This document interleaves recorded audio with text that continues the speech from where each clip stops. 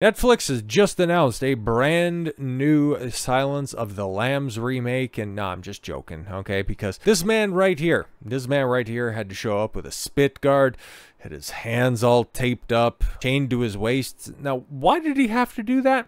Well, because very recently he decided to hop over the judge's bench, and maybe we can see that right here real quick and show you as to why he found himself in such, a crazy garb. But all of a sudden, the judge reading off, not entirely sure what she was reading, but then all of a sudden, he just decides to go, just Superfly splash style and take the judge out from behind her desk. So the felon who attacked the judge in court appears before her again. Yo, man. Big kudos to that judge for just turning up once again, this time in shackles and a spit mask. Yeah, Las Vegas felon, seen in a wild courtroom video pummeling a judge after launching himself over the bench, appeared before her again on Monday. Only this time, the court wasn't taking any chances for a repeat performance. Deobra Redden, 30, was marched into Clark County District Court Judge Mary Kay Holthus' courtroom under heavy guard, wearing shackles, orange mitts, and a full-face spit hood. Wait, Deborah is this dude's name? Alright. Extreme security measure called to mind an iconic scene from the 1991 film Silence of the Lambs, oh shit, in which cannibalistic serial killer Dr. Hannibal Lecter, portrayed by Anthony Hopkins, was memorably wheeled around while strapped to a dolly and donning a straitjacket and face mask. Yeah, and Dr. Lecter didn't even have to jump over the bench at anybody like that, performing such great physical feats. Redden appeared shortly after 9:30 a.m. local time and continued a sentence hearing for earlier baseball bat attack. Interesting. Probably he's going to end up getting a higher and stiffer sentence for attacking a judge. The original hearing was halted last Wednesday when he Superman dead ho, I mean you, over the judicial bench, as a now viral attack was described by Jerry Weiss, the court's chief judge. On Monday, Holthus, 62, finally got to sentence her attacker of 19 to 48 months in prison for his baseball bat assault last April. Okay. That's kind of crazy. During the 3-minute hearing, she made clear that she was not stressing or modifying the sentence in the wake of her own courtroom ordeal. What the hell? Redden, who had already had a long rap sheet and beat the brakes off of somebody with a baseball bat and only got 19 to 48 months, and then continued to add to it. You wonder why there's such deference to law enforcement today. Did not speak while standing flanked by several marshals. He is due back in front of the judge. In front of a different judge on Tuesday to face charges connected to attack on Holthus. Oh, okay, that totally makes sense. I'm glad somebody had sense about them to charge him, but yeah, no, obviously, there you go. You have your comparisons right there, okay? I would have thought the straitjacket would have been a nice touch on that one, but I like the little swimmies that he has on his hands. Those are pretty nice. His attack last week came as he desperately pleaded for Holthus not to give him prison time for the April baseball attack, telling the judge he was a person who never stops trying to do the right thing, no matter how hard it is. Apparently, he was just also trying to help her. It's like, ah, man, there's just this awful fly that's circling around your head, Your Honor, and I just was trying to get that for you. Or, I thought I seen a laser dot manifest on your forehead, and I just thought that you really needed to get down, and nobody was doing anything about this, so I was really trying to help you save your life. I only want to do the right thing in life. Come on. I'm not a rebellious person, he told her, but if it's appropriate for you, then you have to do what you have to do. Holthus rejected his request for probation, given the 3-time felon's history. You've been charged with 3 felonies before. You have a long rap sheet, but I always try to do the right thing. Try, but baked into that premise is also that sometimes you fail. I understand. When he tried to clear the bench in a single bound, he tried, but he did fail. He ended up clipping his shins. That must have been awfully painful. Not as painful as the back of her head smashing off the back of that wall. Yo, man, that sucks. Hopefully he had a little extra hairspray in the back of that poodle perm that you have right there. Terrible. Yo, that gift is hilarious. I'm gonna let that play down there in the corner. Redden, who was not shackled at the time, was about to be handcuffed when he erupted in expletives, vaulted a defense table, leaped over the judge's bench, and landed on top of Holthus, knocking her off her chair. I just would have also really liked if the the office chair that she was sitting on, if it would have got overturned and one of the office wheels which just would have went that would have been great.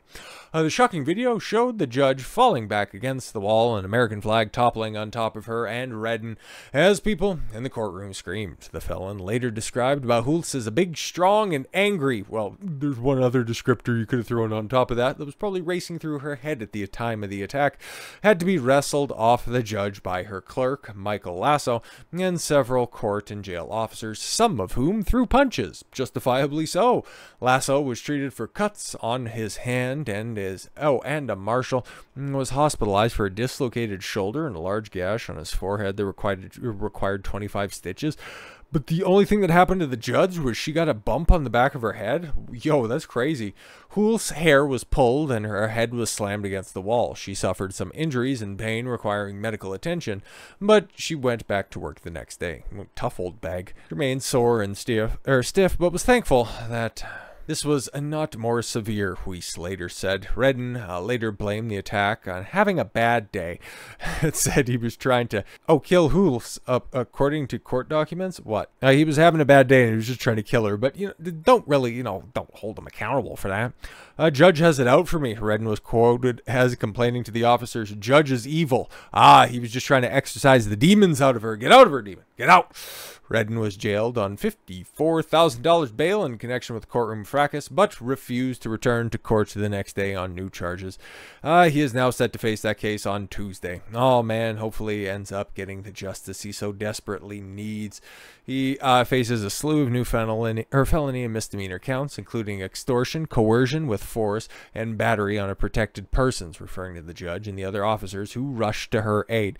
Good luck trying to negotiate your way to a lighter sentence on that one. I don't think any of her co-workers are going to find that same level of leniency that you were trying to elicit from her to begin with. I try to do the right thing. I was the wrong place at the wrong time, Your Honor. Please give forgiveness upon me. Redden's extensive criminal records includes prior convictions for 3 felonies, 9 misdemeanors, most recently in 2021, where he served time in prison for domestic battery. Big shock on that one. Somebody who decided to leap a defense table in a single bound is a career assault enthusiast. Big shock on that one. He's been violent his entire life, District Attorney Steve Wolfson said. You don't say. Somebody who decided to go full Soldier Boy on him. I mean, you, Soldier Boy, and the Superman dead ho. I mean, you. Like, what are we doing? Come on, what the hell are we actually doing out here? And the fact that this picture right here is being used as, oh, look at this inhumane and unjust treatment that are out there. There is just such a level of Stockholm syndrome when it comes to some goofy liberals that are out there. It's absolutely wild. I don't know why the spit hood was necessary, but at the same time, okay, somebody who turns up, with that lurched look forward. It's like, what you do in the courtroom right now, huh, bruh? Like, you want to try something right now? He would probably still have the audacity, if anybody was looking at him crossways, in order to just try to, punk him out right there, okay? If I was looking as scary as that, I might be inclined to as well. But then at the same time, I wouldn't be finding myself in that type of a situation because, okay, cool. Fool me once, shame on you. Fool me twice, you've got a rap sheet as long as those chains that are wrapped around your waist. Like, why even waste? Why waste the court space on this one? Just throw this goof in the clink for as long as he can reasonably be in there for. We're going to continue to have this blatant disrespect for authority because authority simply allowing this to happen, okay? Like they said, long rap sheet. This guy is a career felon, okay? This guy is somebody who clearly doesn't take punishment appropriately. We're seeing society fall around us, okay? Brick by brick, piece by piece, it's all just falling by the wayside. Oh my God, there's no way that we're ever going to crawl ourselves out of this one and all that other, goofy crap that's thrown over the top of this. If you're going to have everybody in the courtroom, and there's a lot of money to make sure that he doesn't decide to do a repeat attack on that judge, fly across the table once more. There's, like I said, a lot of money at stake right there, a lot of taxpayer dollars, okay? So if you're going to go through this entire rigmarole, if you're going to set everything in motion right there, why not just put the the penalty at such a stiff level where you're actually going to have a deterrence from the public. Okay, you get snatched up on a simple battery. Great. 5 years minimum. Just start having these ludicrous for people that are actually guilty. Okay, like just to have those steep penalties for people that it's beyond a shadow of a doubt. It's been proven by a jury of your peers and you're going to be going away for a long time. That's how you reinstitute level of trust in society. That's how you start to drop down these negligent criminal acts. Okay, you would stop seeing just such deleterious behavior in the community if there were steep penalties. They want to complain about being locked up so much?